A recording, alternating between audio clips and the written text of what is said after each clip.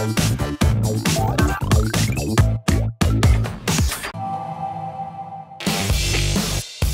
here with Nate of Oculus VR. Nate, how's it going? I'm doing well.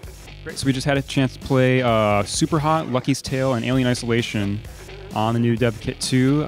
You guys are focusing on showing us more content here at E3 this year, right? Yep, absolutely. So the big focus for us, coming off of GDC where we announced the second development kit, has really been on, aside from the hardware and hiring, content, and really delivering as much high quality, like made for VR content as possible.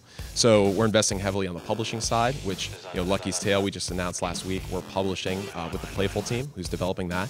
And alongside all of that, we just announced Tuesday morning, Jason Rubin has joined as head of Worldwide Studio, so he'll be heading up a lot of our first-party development. So we're investing heavily in content across the board. We think it's really one of the key challenges that's still sort of gating the consumer launch.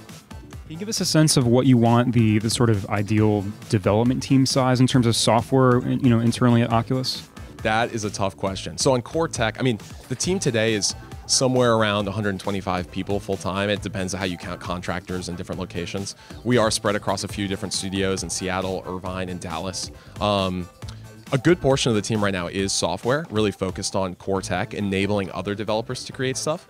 I think jury's still out on how big the studio should be. We do have a number of little initiatives internally, whether it's apps or experiments or even mini games that we have been developing.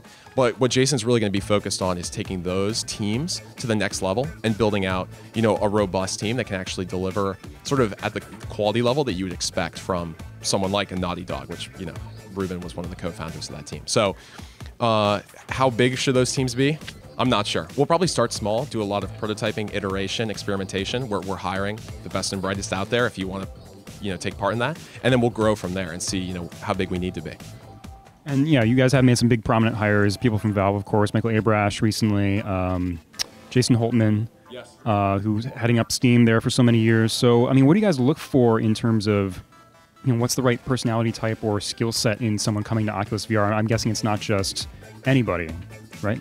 That's a great question. So when we look for people, we do, culture fit is a big thing for us. It's not always about a passion for VR, although that usually aligns a lot of us.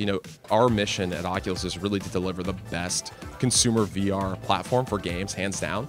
So people get excited about different aspects of that, whether it's building like the best VR SDK or doing the low-level, graphics optimizations there, or potentially, like in Holtman's case, building, an incredible platform for both developers and gamers, so that they have everything they need to have an awesome experience.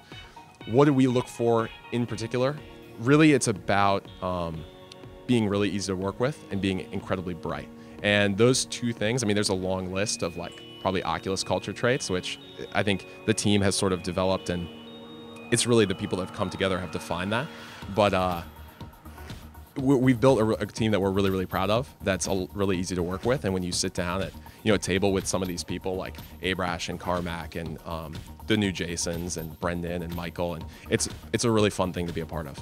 You guys have any plans for encouraging experimentation and more independent development? Because one of the challenges I think for an independent developer, there's already some great stuff out there for Oculus, but they don't necessarily have you guys don't have the install base yet, for them to make a return on necessarily. So they might have to release it for PC first and then for Oculus later. But native is probably your goal in a lot of ways. So how do you guys stimulate that development?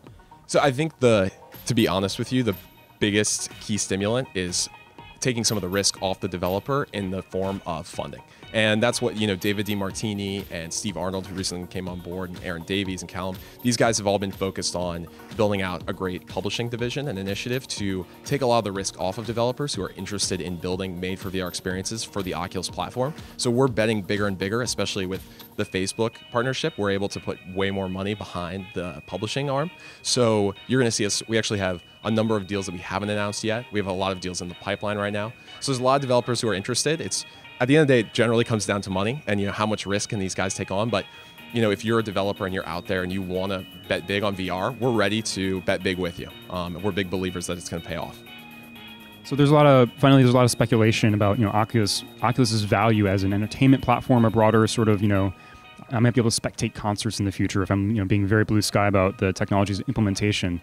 You're right on. Yeah. So can you sort of reassure us at the same time that I mean, do you see gaming as really the central part of Oculus for the foreseeable future? Absolutely. I think if you look at the team that we have in place, we're all games industry people, through and through.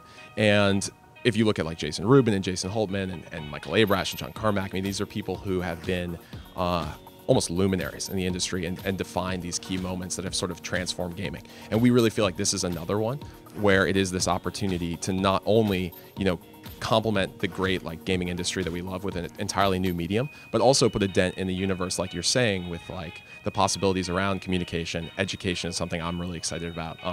You talked about like concerts, like virtual tourism, going to see like a Roman Coliseum in VR will be a big thing one day down the road.